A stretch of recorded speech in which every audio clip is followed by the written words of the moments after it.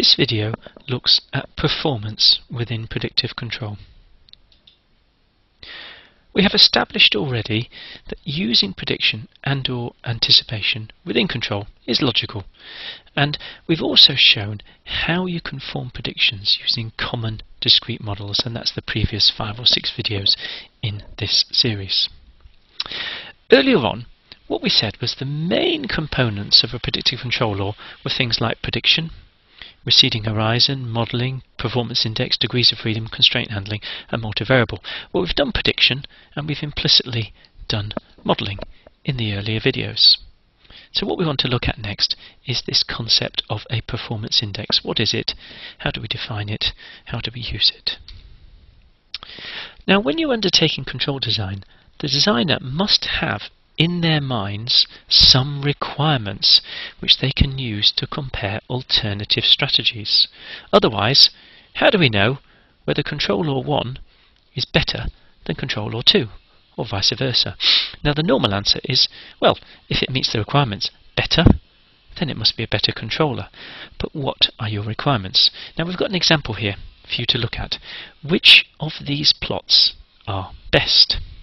So, for example, if I start with G4, you can see G4 is the smoothest, but it's relatively slow, okay, and it's got a very slow rise time.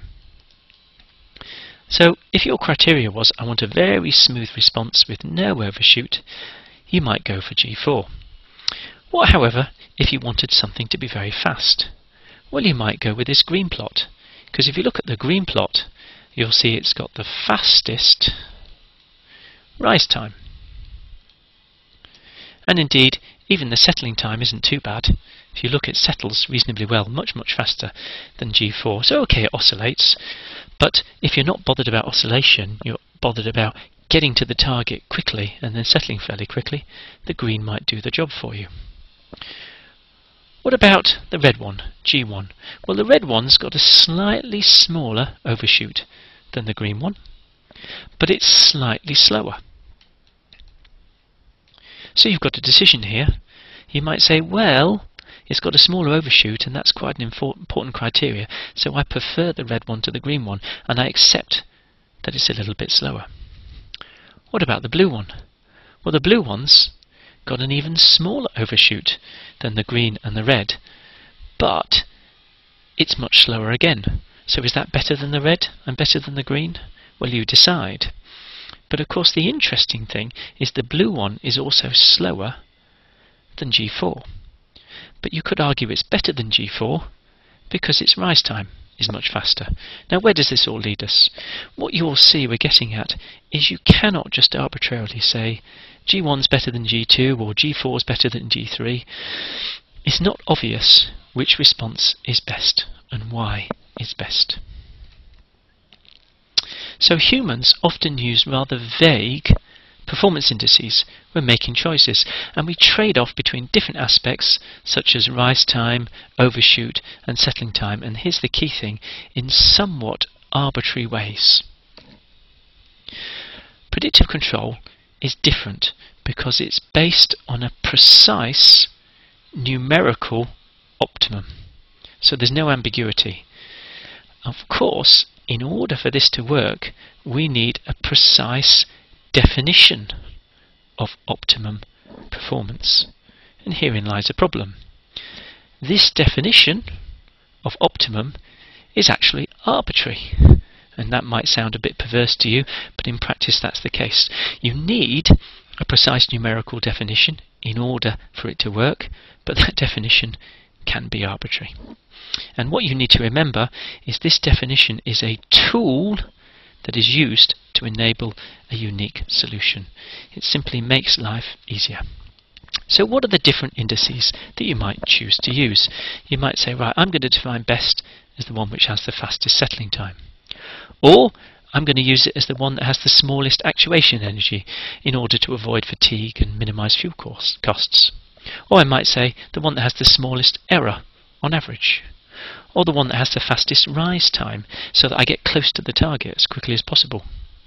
or the one that minimises the maximum deviation when I have a disturbance hitting the system, because that ensures that my quality remains within a given tolerance, and so on. Now, you'll see there's a large number of possible performance indices you can use, and using the word arbitrary is perhaps a bit cruel because it depends on the context, but what you can see is the choice you come up with may not be neatly linked to anything in practice.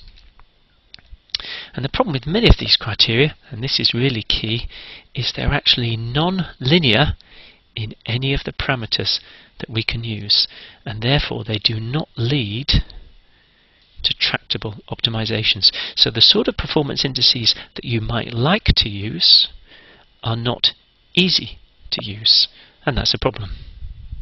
If you look at your conventional feedback loop, and here's a simple one with an input disturbance model, and I look at the mappings from the target to the input-output in error, or the disturbance to the input-output in error, and what you notice is they're all non-linear in the parameters M of the control law. So let's look at these in turn, and you'll see I'm summarizing the problem, which is that the criteria you might use, many of them are non-linear in the parameters that you can choose, and therefore they do not lead to tractable optimizations. So what's the link between settling time and the parameters of a control law? And you'll find in general you will not find an analytic expression. What's the link between actuation energy and the parameters of the control law? And again, you'll find it's difficult to get an analytic expression. What about the smallest error? Something like the modulus. If you say by smallest error, I mean the integral of the modulus. And again, you'll find the relationship between that and the controller parameters is not usually linear. So we've got a problem.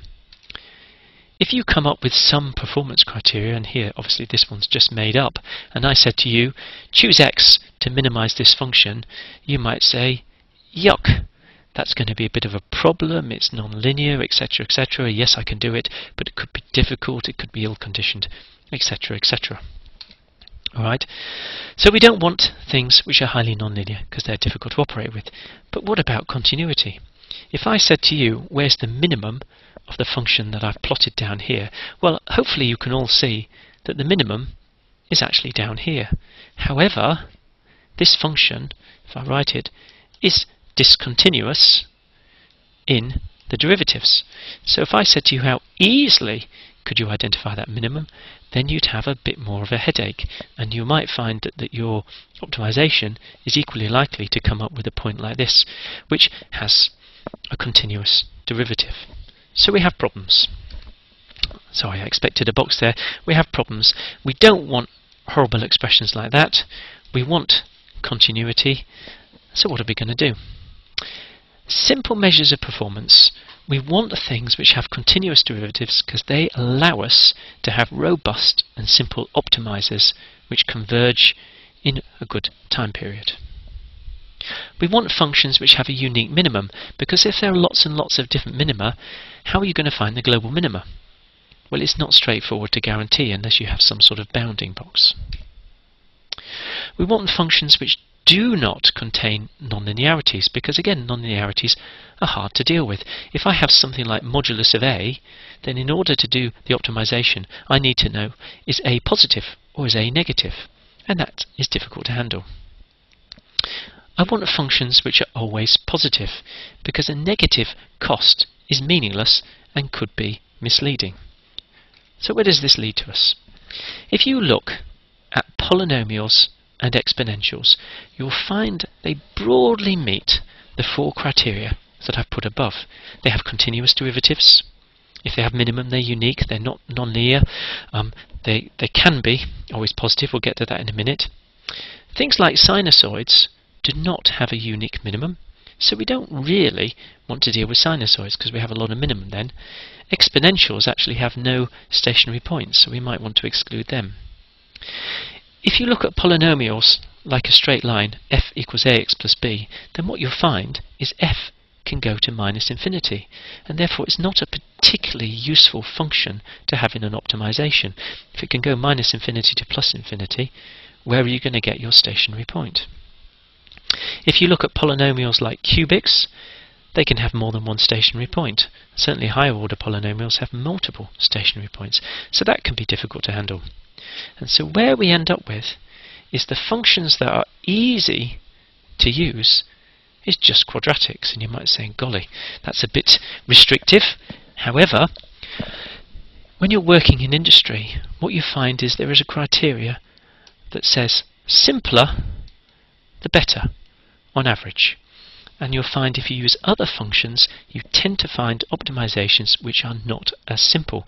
And you only want to use the less simple if you have to, if there's a real benefit to it.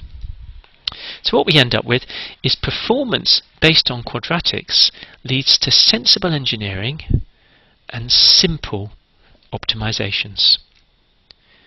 So there's a typical quadratic, and what do you notice?